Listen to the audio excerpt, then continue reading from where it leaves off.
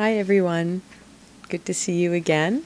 And for today's BTS inspired meditation, we're going to continue on the theme of galaxies that was found in the last meditation of Microcosmos and go to one that I have been wanting, a song that I've been wanting to do a meditation for a very long time.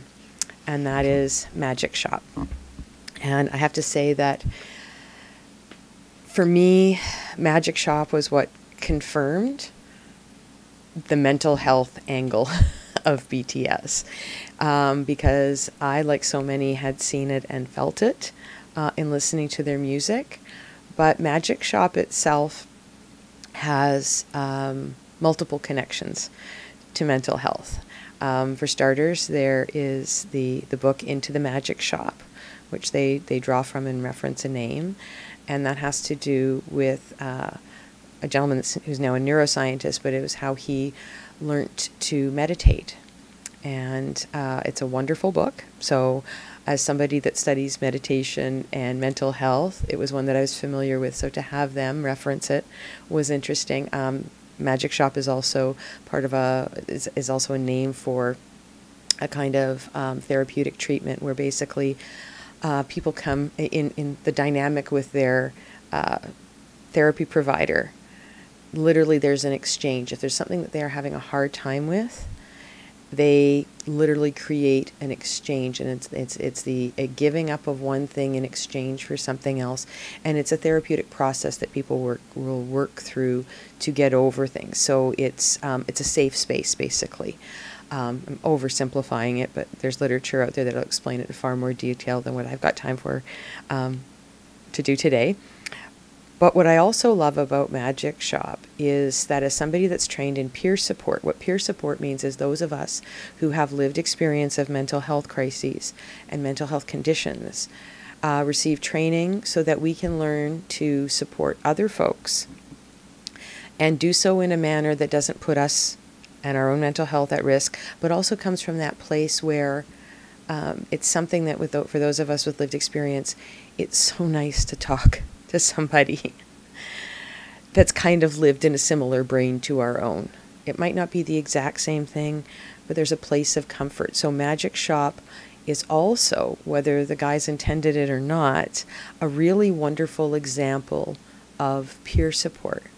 The lyrics over and over talk about places where they feel that they have failed or been unable to do things. So whether I think of lines by RM and by Suga specifically, where they reveal themselves in terms of places where they thought they hadn't done well, or would you believe me if I had said that, I had lost faith, or that I felt like a failure, or Suga's lines about, again, ambition and how those things, the way he had pursued them, wanting to be the best, being a perfectionist. And I share the OCD diagnosis with him, so I totally know where it's going, where that becomes the thing that drives you, and at the same time it becomes that, as he puts it, the leash that chokes you.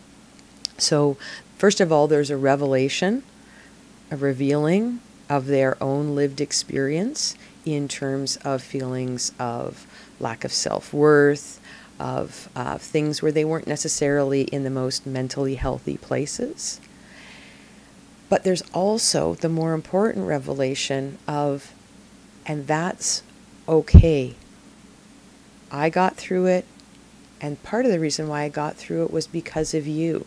So they talk about the reciprocal relationship, and that in many respects it was our creation of a safe space for them to be who they were, to be those wonderful, lovable, goofy dorks that are forever pulling pranks, doing whatever it is that they do, not just to each other, but, will gladly explain to the thousands of people in front of them, whoops, I think I just blew the crotch on my pants.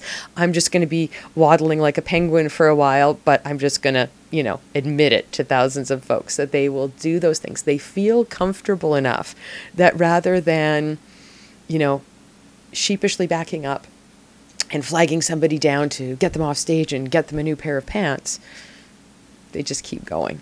That's the kind of safe space that a Magic Shop is. A Magic Shop is that safe space. And so when you think about it, I reference back to the galaxy.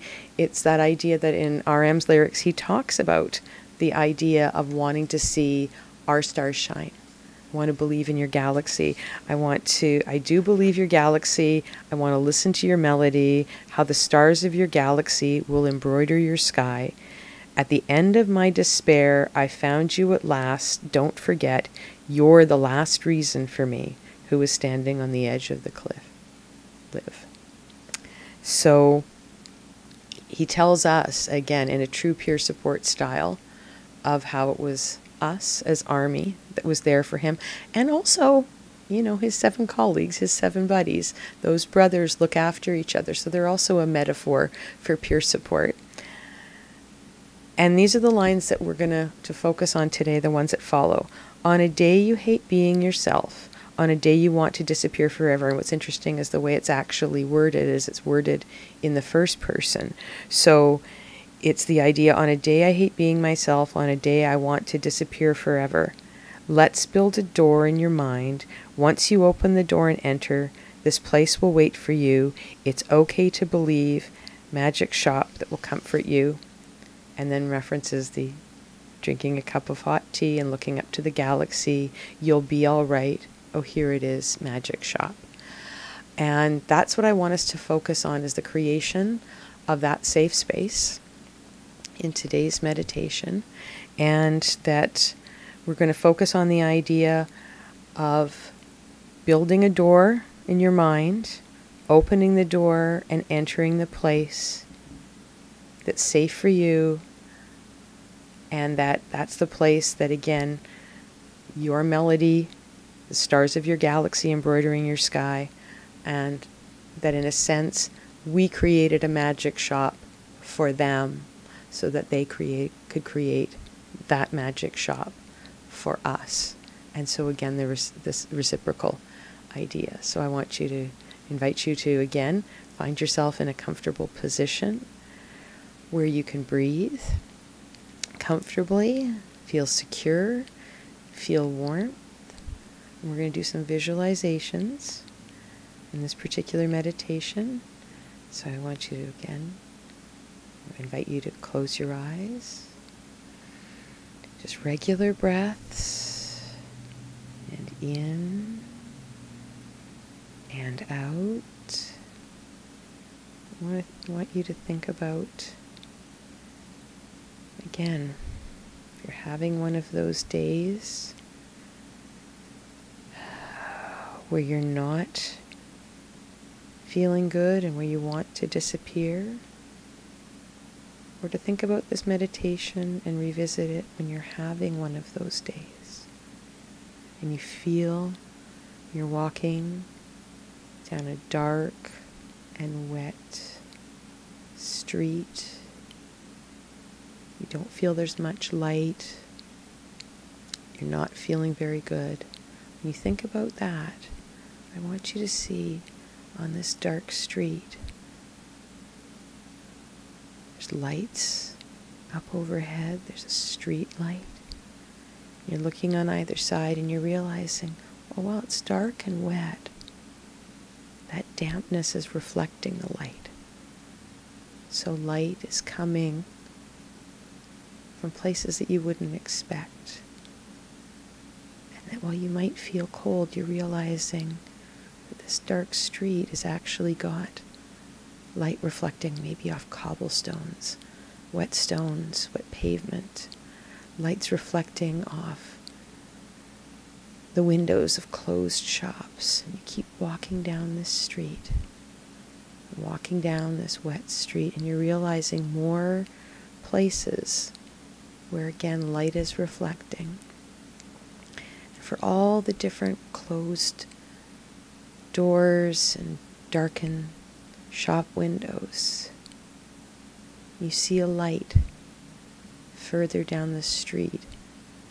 Wonderful, warm glow.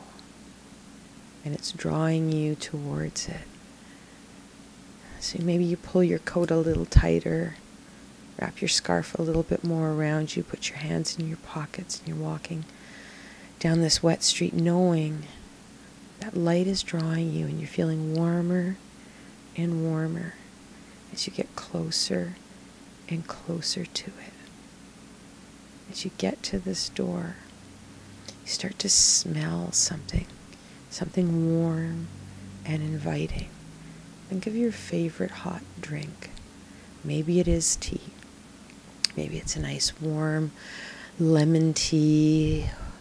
Maybe it's a nice comforting chamomile or peppermint. If you're like my stepdad, a big old pot of red rose in a brown Betty.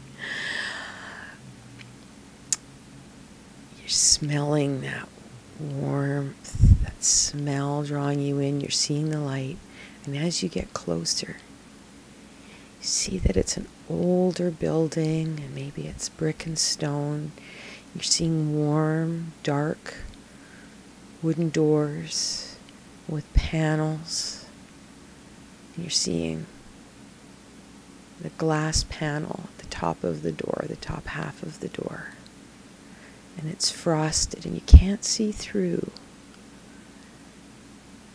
but written in wonderful gold letters. It says, "Welcome to the magic shop." And you grab the brass doorknob that's there, and it feels a little cold to your hand, but it's a coolness that makes you feel alive and invigorated. You have feeling because you are alive. So that's the thing to remember, is that sometimes when we're feeling pain, remember, it's the fact that we're alive that we feel. So you've got that doorknob in your hand, and you feel the click of the latch, and you push the door forward, and you walk into a space that is just radiating warmth. You're suddenly enveloped in a space where you find yourself surrounded by so many wonderful things, and you pause to take in this space. And at first you see bookshelves, and you see them overflowing with so many rich covers, and some books are open on a table. And you're seeing this all in a warm, glowing light. And you realize that the source of the light is coming from a wonderful fireplace off to one side. You're seeing a nice warm fire glowing, and two big comfy chairs on either side of that fire, flanking that fireplace. And you start to move towards it, and you realize that there are candles in other places lighting up the rest of the room. And you start to notice more objects around the room. And it's filled with everything from old telescopes and microscopes and things associated with science, but it's also filled with jars of things. And some of those things are the sweets and candies that were your favorite thing in your youth. The candy that you always, maybe asked your indulgent auntie or your grandma for. And you see that there are all of these different things in your life that gave you hope and strength. Pictures of loved ones, maybe loved ones that you haven't seen in a while. Maybe loved ones that have passed on. But as you realize all of these things you're seeing, what you've done, what you've walked into, is this place of comfort and security. And that as you walk towards the chair and you start to take off your coat or your scarf, whatever it was that you were bundled up in, and you're able to hang them on a rack that's there, this wonderful old wooden curved coat rack. You put all your outerwear there, you rub your hands together, and you sit down in one of those big comfy chairs And there's a wonderful blanket there. Whatever kind of blanket you feel most comfortable in. Maybe it's the quilt that a grandma made. Maybe it's a blanket that you made yourself. Maybe it's wonderful and fuzzy and woolen. Maybe it's something that's nice and heavy and felted, or like I said, quilted, just the most wonderful, warm, comfy blanket that you can think of. And you spread it out over you or wrap it up in you, whatever way feels comfortable. And you're feeling that heat radiate and taking the chill out. You're in a safe place now. And you suddenly realize you hadn't noticed it before. But there is a wonderful, large teapot in front of you.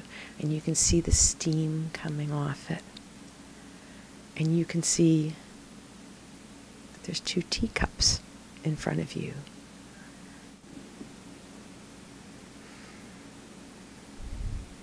So the 2 cups that are sitting there are beautiful, and they look like they would fit perfectly in your hands. And so you see the steaming teapot, and you're just about to reach for it to pour yourself a cup of tea. And you see that a figure has emerged from the shadows and is grabbing the teapot delicately and going and pouring tea while warmly saying to you, "Hi, it's so nice to see you here. Welcome to the magic shop." And the voice is familiar, but the room is dark and your eyes are still adjusting. And it's not till he's handed you your cup of nice, warm, steaming tea and looks up at you that you realize it's the member of BTS that you most need to see right now. The one that you would love to sit down and talk with and share what's going on in your life and be comforted by. You see him and he smiles again and says, "Yes, it's me. I'm so glad you could make it. I've been waiting for you. Here, just let me get my tea and I'm going to sit down and join you." So he pours himself a cup of tea, sits down in the chair opposite you across the fireplace, snuggles up under a blanket and says, "So, did you get a chance to take a look around your magic shop? Because this is your magic shop. You see all the things that are a part of your life and your memories, all of the things that made you happy and different experiences. Those are all here. Everything that's ever made you happy, even for a fleeting moment, is here. That's why I'm here.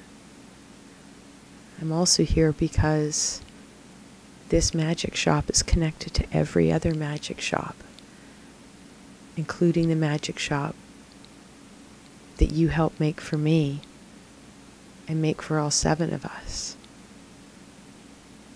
Magic shop exists because of what you gave us. So we're here for you whenever you need us.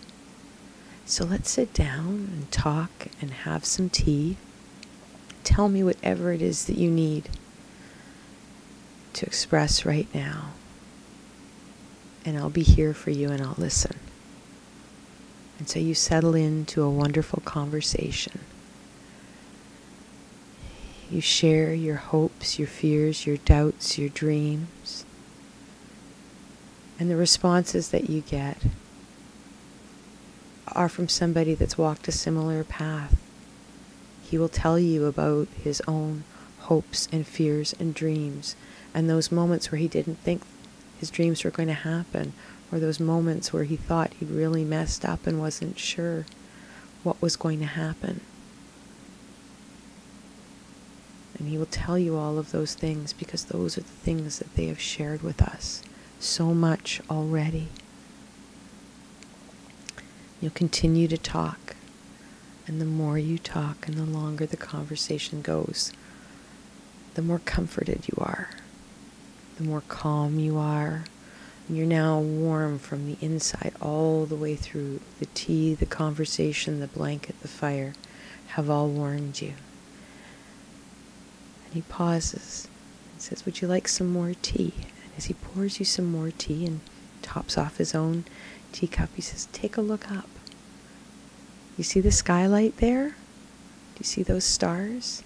That's your galaxy. That's your galaxy. That's your constellation. And I'm always there, and I'm always a part of it. Just as you are a star in my galaxy, I am a star in yours. So whenever you look up and see your constellation, see your galaxy and your stars, know that I am there. And you take a look up, and you see the bright sparkling stars up through the skylight. And you smile and say thank you. He says, no, thank you. Thank you for being one of the stars in my sky. You gave us Magic Shop. This magic shop is just a gift back to you. And all the magic shops are interconnected. We all just come in through our own door and into our own space with our own memories, our own photos that are arrayed through this space. But we all come into the same space to support each other. So Magic Shop is always here for you. And you continue to talk. The conversation now is about the hopes and the dreams and the positive. You're emboldened. You're confident. You are empowered. He says, oh, look at, so much more time has gone by. I can't believe this. Take a look up through the skylight. The sky's getting lighter. The sun is rising. This has been a wonderful evening. I'm so glad that you came to Magic Shop and shared so much. And I hope I've been able to help you and comfort you and support you the way you have supported not just myself, but all 7 of us over these years. Here, let me take your teacup. Let me help you out of the blanket. He takes these things and he tucks them away neatly, walks you back to where the coat rack is and helps you with your coat, your scarf, whatever it was that you were wearing. Helps you bundle back up. And keep walking to the door. Offers you a nice, big, warm hug and said, it was so nice that you came by. I'm so grateful. And just know, one of us is always here for you. Whenever you need to come to Magic Shop, all you need to do is walk towards that door, and one of us will be here with a nice pot of tea to sit with you, to comfort you, and to give you back the love and support that you've given us. He gives you another nice big hug and a wave. You take a nice deep breath. You say thank you. See you again. And you walk through the door and out onto a nice, warm, sunny street. And that rain that at first you thought had made the street so cold and clammy has actually washed the streets clean, and they're fresh and they're bright. And everything seems reinvigorated. The flowers are all bright and brilliant and refreshed with that extra rain that had come down. And that's how you're feeling, bright and refreshed and clean and warm and moving forward into the rest of your day. And so now you are coming forward into the space.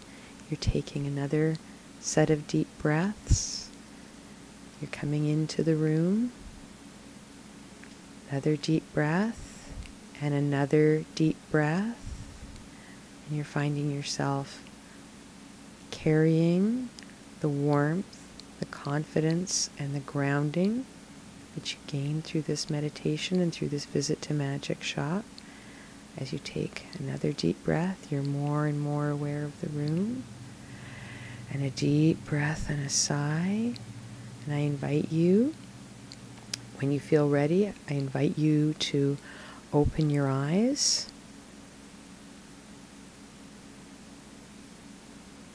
I invite you to open your eyes and become aware of the room that you're in. And I thank you for your time today and for joining me on this journey to Magic Shop. I hope you enjoyed it and found comfort and relaxation in this time, and that I hope that you are able to come back and visit whenever you need to. Magic Shop is always there for us, and it is a way that we support each other. It's a manifestation of the support that we gain from BTS, and that again they have also gained from us. So it's a wonderful reciprocal arrangement where we look after each other. It's our mutual support system, and all we need to do is open the door. So I hope you have a good day. Thank you for spending time with me, and I look forward to seeing you again at the next meditation. I purple you, and we'll see you later. Bye-bye.